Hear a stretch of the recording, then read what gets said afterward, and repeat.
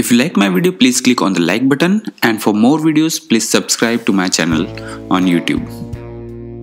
Deforestation refers to planting of trees, cultivation of crops, protection of forest, depletion of forest.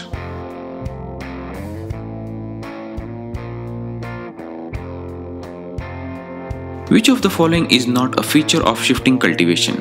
Parts of the forest are cut and burnt in rotation. Seeds are sown in an ashes.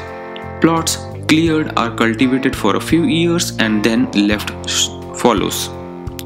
Single crop is grown on these plots.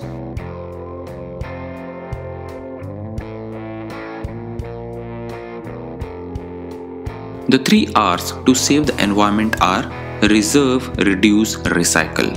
Reuse, reserve, reduce. Reserve, reduce, reuse. Or reduce, recycle, reuse.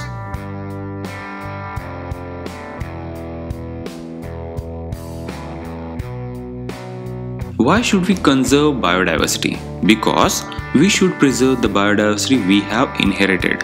A loss of biodiversity may lead to a loss of ecological stability, both A and B or none of the above.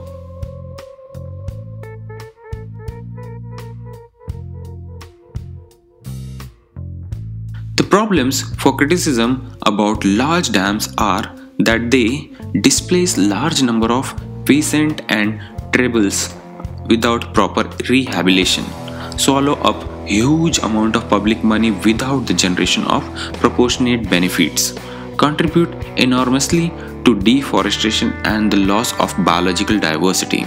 All of the above.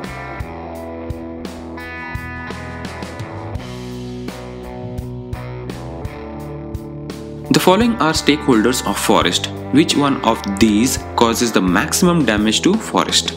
People who live in and around the forest, the industrialists, the wildlife and native enthusiasts, the forest department of the government.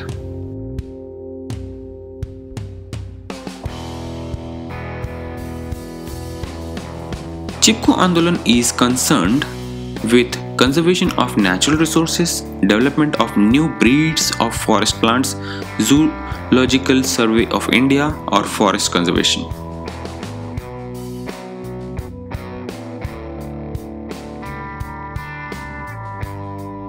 Which energy of water is used to produce hydroelectric? Potential energy, kinetic energy, both A and B of these, none of these.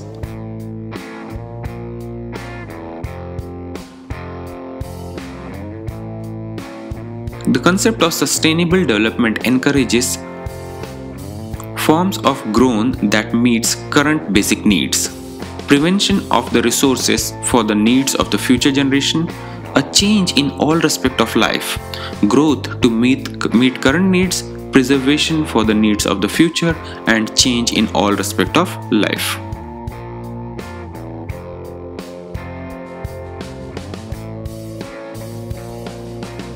The management of natural resources should take into a long-term perspective environmental pollution, their equitable distribution, A, B, C, and safe disposal of waste.